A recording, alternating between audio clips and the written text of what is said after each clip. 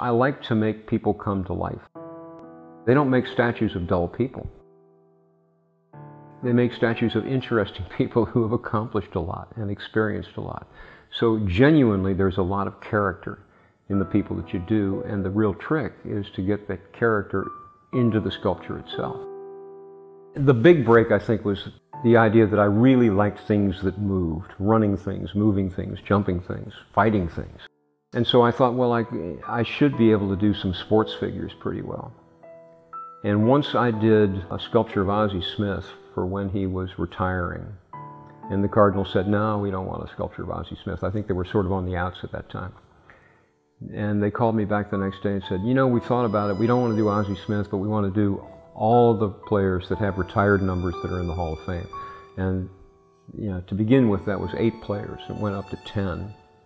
And that was kind of an annuity. So for 5 years, I made money just working for the Cardinals.